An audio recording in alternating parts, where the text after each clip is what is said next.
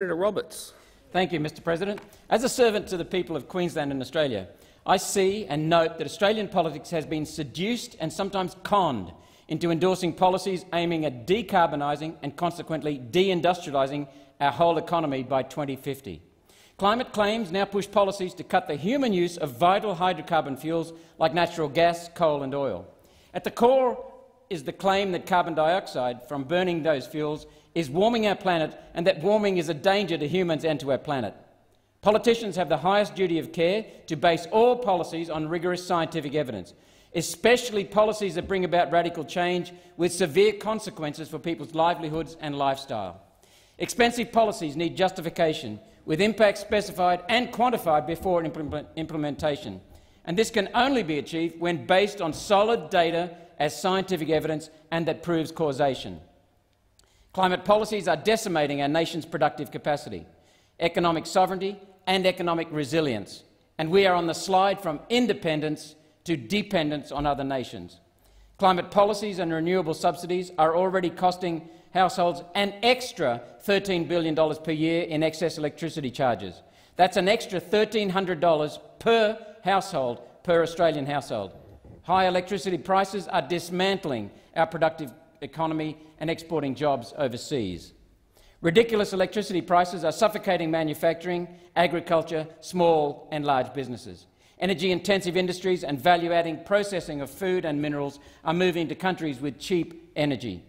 CSIRO is Australia's national research institution, and as the people's representatives, we need to have unequivocal confidence in the quality of its research, scientific process and scientific evidence.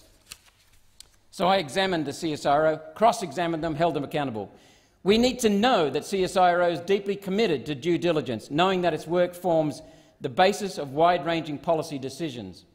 With more than a decade of research and analysis and of questioning experts worldwide, I questioned the CSIRO and I found CSIRO, in terms of climate research, did not meet the high standards we expect of what was our premier research institution. I shared the CSIRO's presentations and my conclusions and observations with 17 international climate scientists who concluded that the CSIRO lacked the evidence necessary to justify any government policy. During our examination of CSIRO on its so-called evidence, used politically to justify current climate policies, the following key climate themes emerged. CSIRO admitted that it has never stated that carbon dioxide from human activity is dangerous. Who did, we asked them? Well, you'll have to ask the politicians. So why have we got the policies that we have? There's no basis, there's no danger. CSIRO, secondly, admitted that temperatures today are not unprecedented. So that means we didn't cause them.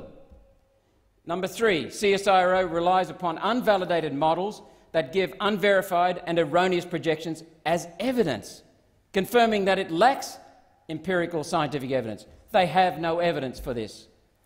CSIRO has never quantified any specific impact of carbon dioxide from human activity. So there's no basis for policy. CSIRO admits to not doing due diligence on reports and data from external agencies. They just swallow it. CSIRO relied on discredited and poor quality papers on temperature and carbon dioxide. CSIRO withdrew discredited papers that it gave to us that it had cited as evidence of unprecedented rate of temperature change, and then failed to provide supporting empirical evidence. CSIRO revealed little understanding of the papers it cited as evidence. It even cited papers that contradict each other. CSIRO allows politicians and journalists to misrepresent CSIRO science without correction. CSIRO misled Parliament.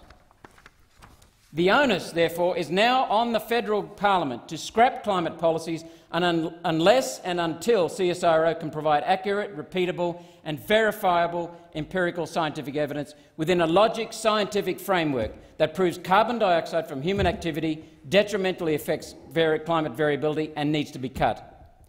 Further, the proposed cuts need to be specified in terms of the amount, the impact and the effects, together with the costs of making and of not making those cuts.